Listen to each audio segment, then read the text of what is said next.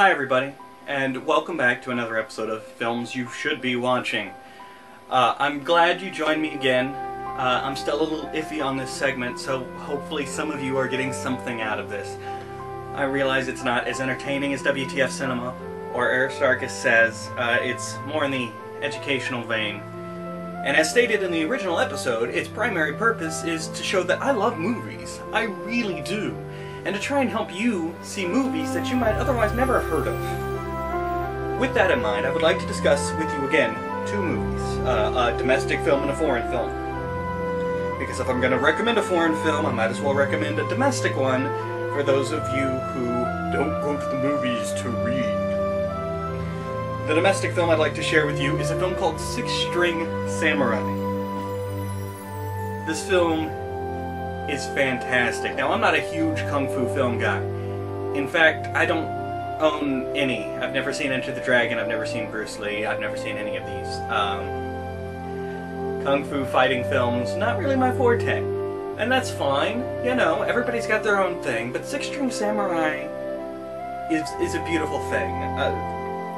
It takes place in a post-apocalyptic future, which is always a soft spot for me, where the United States actually fell to a Russian invasion in our history, and the only part of civilization that was left at all was Las Vegas, where Elvis was crowned king. The movie takes place as Elvis has died of old age, and Vegas needs a new king. So musicians from all around the country are heading towards Las Vegas, which is what it's called now, Las Vegas, isn't that clever, to try and be crowned the king. It's a weird story. There's a lot of stuff that's just off the wall bizarre, but it starts to fall into place when you learn that the entire movie is a metaphor. The characters are meant to represent different styles of music. The vacuum of the Elvis Presley style rock star and the various types of music that tried to fill that void when the king of rock and roll died. Our main character is named Buddy. He is very clearly supposed to be Buddy Holly. He meets a young kid. He goes on this adventure through a post-apocalyptic wasteland. He is played by an actor named Jeffrey Falcon, who is amazing at the sword fighting that he has to do, the kung fu choreography.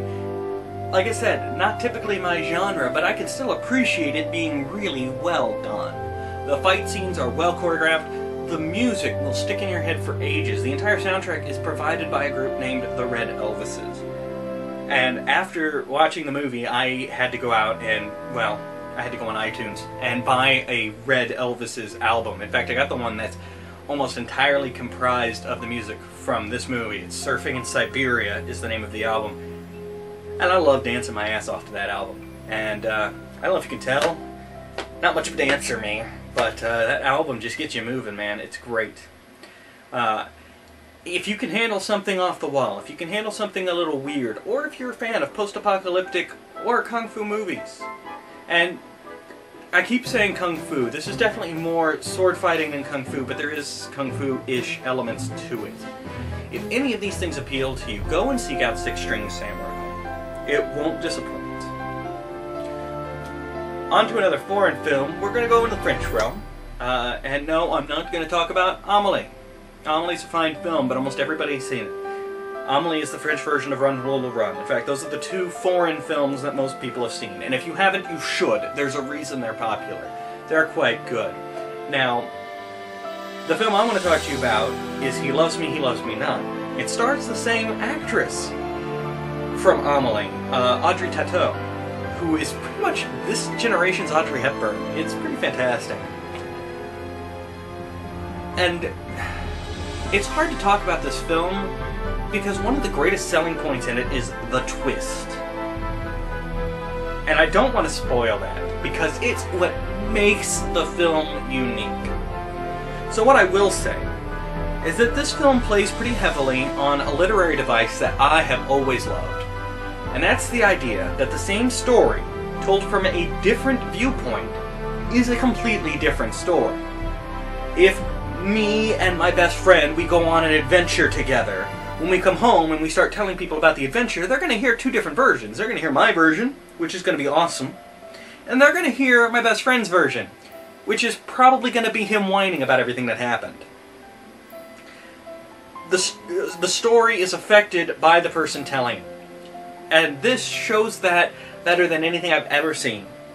About halfway through the movie, we rewind the movie and we see it from another person's point of view. Now, when you're watching it for the first time, the first half of the movie is going to seem pretty stereotypical. You're going to sit there, like I did, and go, well, I can see where this is going to go. This is going to happen, and this is going to happen. Yeah, this is really exciting. But then that twist comes, and you won't see it coming. And it's marvelously done. I would love to go into more detail, but I really can't without ruining it for you, and I don't want to ruin it. I want you to go see it. He Loves Me Not, starring Audrey Tautou, and Six String Samurai, starring Jeffrey Falcon. Go see them, and I'll see you in 2 weeks. Thank you for your time.